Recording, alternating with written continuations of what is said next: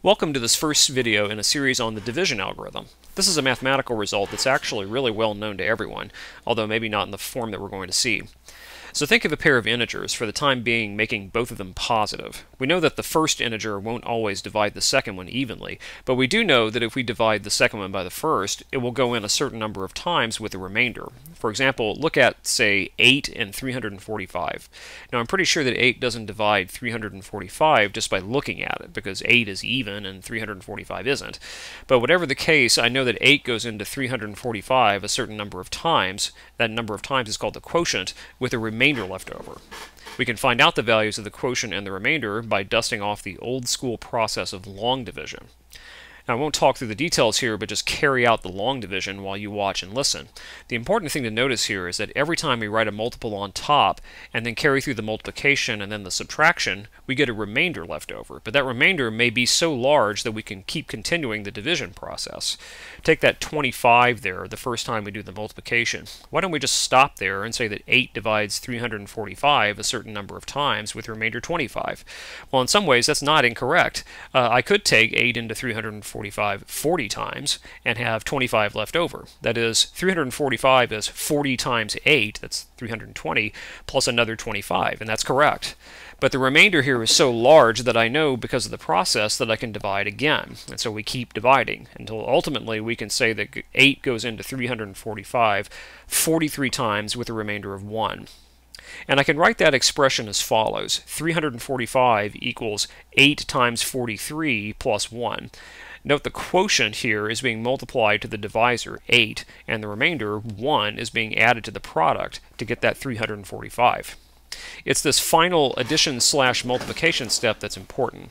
Notice what this does is allow me to talk about the result of long division without mentioning any division. I can see the quotient and the remainder at a glance. So let's see how well you understand this with a concept check. Consider the equation 2012 equals 55 times 36 plus 32. And that is a true equation. You can check that. But what does it mean?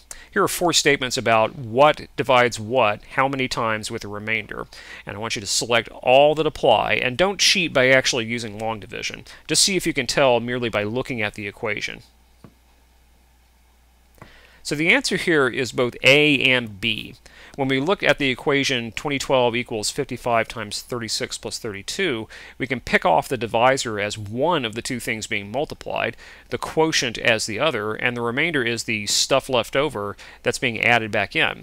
So this could be taken in one of two ways. Either 55 is the divisor and 36 is the quotient, or vice versa, but either way you go, the remainder is 32.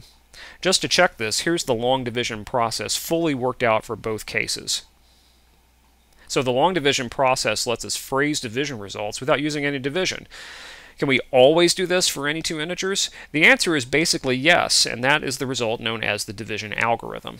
So the division algorithm states that if we take any two integers, a and b, with b bigger than 0, then there exist unique integers q and r such that a is equal to b times q plus r, and 0 is less than or equal to r is less than b.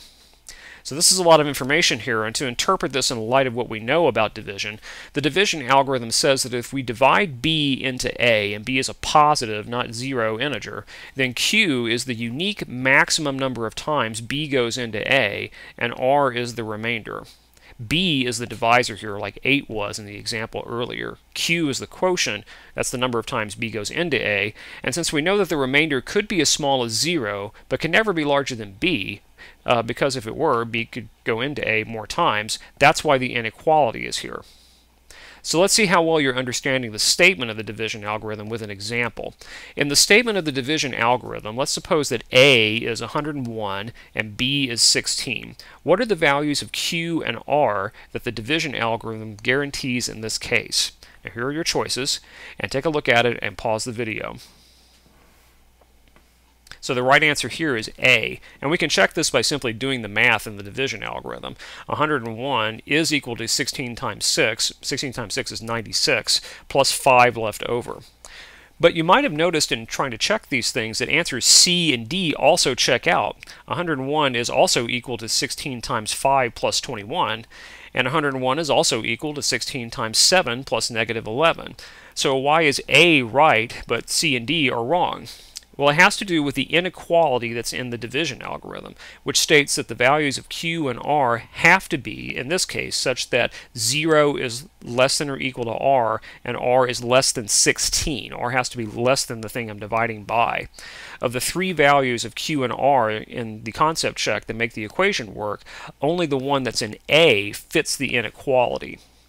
The division algorithm also works if you divide into a negative number as well, which is a little different from long division because we don't often use negative numbers in long division. So for an example, take A equal to negative 87 in the division algorithm and B equal to 6. So the division algorithm says that the divisor needs to be positive, but the number we're dividing into doesn't actually have to be. So we should be able to find a Q and an R such that negative 87 is equal to 6Q plus R. Now we can try some trial and error to see if we can find that Q. Multiplying by negative 15 gives us a nice round number of negative 90, which is actually pretty close to negative 87. Is that the right quotient? Will Q equal negative 90 work? Well, it depends on how the remainder works out. If we use Q equals negative 90 and get a remainder between 0 and 5, which is the range provided by the inequality in the division algorithm, then that Q value will work. So let's put in Q equals negative 90 and see what we have. Or sorry, Q equals negative 15 and see what we have. So negative 87 is equal to negative 15 times 6, that's the negative 90, and I'd have to add a 3 on to make that equation work. And so that's my remainder. So yes, this quotient value works. We can write negative 87 equal to 6 times negative 15 plus 3. So that's an overview of the division algorithm. Thanks for watching.